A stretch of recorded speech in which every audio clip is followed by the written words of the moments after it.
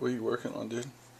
I'm just trying to figure out the right frequency and size for these boxes because I don't want to have too many issues, but it's impossible. Well, it's not impossible. It's just hard. I haven't done math like this in a long time. Oh my god. It's this. It's right here. I knew I was close. Chris, why are we at Lowe's? We're building diffusers for the studio. What is the purpose of that? It diffuses sound and waves across volumetric patterns. Within acoustical environments, you want as much sound reverberation as possible, so sound bouncing a lot. So think about like trampoline ceilings. Think about like density. Like the earth is flat, space for wave pattern, tape won't record audio. And sound usually cascades over a lateral line. Yeah.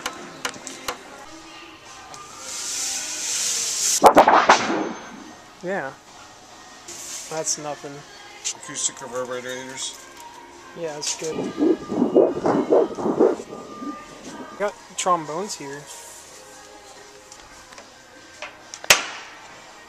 Those are nice. Those are nice. 12:48. We'll see you at the window. We can get back. I just want to show you this really quick. This is the... Wow, it's incredible. The oil man, I think. They put Elon Musk's face on this a long time ago.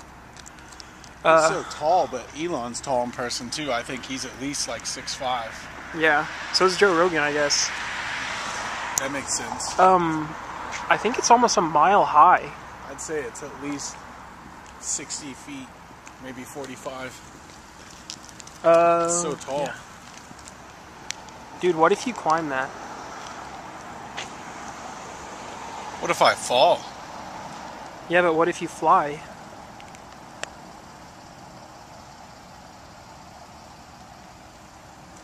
What if I fly?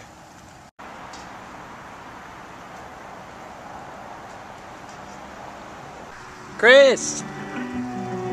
Chris, come back, we gotta go home.